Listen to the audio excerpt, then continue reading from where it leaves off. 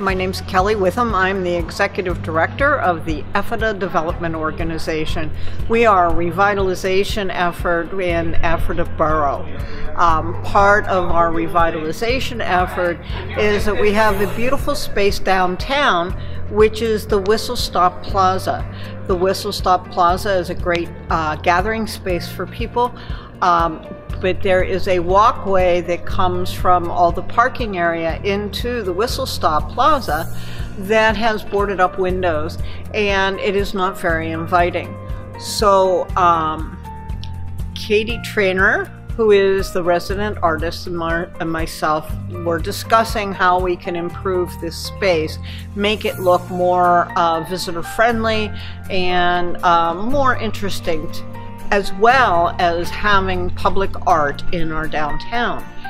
Together we devised a plan on how we could do this, and I believe that the young people that are in high school now are who are going to inherit our efforts for revitalization. So they need to be involved, and they need to feel that they have some ownership of their own town. So by doing the mural projects and having 30 or more students involved in the murals themselves, plus additional students involved in public art that will be displayed the night of the unveiling, is incorporating more of the high school students and giving them more ownership of their own community. What inspired the mural?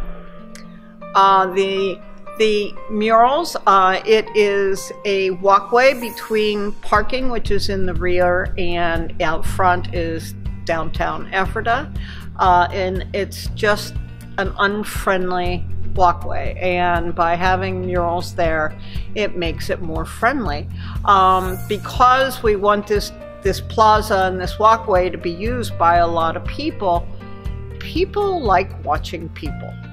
So the theme of the mural project was people watching people, so that you know, they and the murals themselves are depicting people enjoying and watching each other and watching people that are passing through. How are you incorporating students' ideas and concepts into the work? So the students, we have them pretty much available to do free reign of whatever it is that they'd like this to be under those guidelines.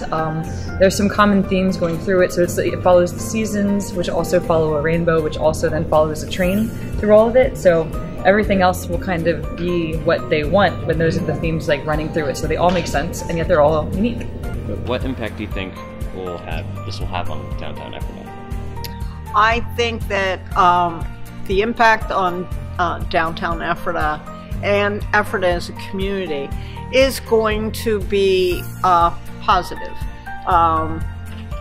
When you do a revitalization effort, you need to have positive attitudes. You need to have the attitude that change is coming and that people want to be part of that change. And I think the murals will also act as a visual for change. So I see it as a catalyst for change within the community.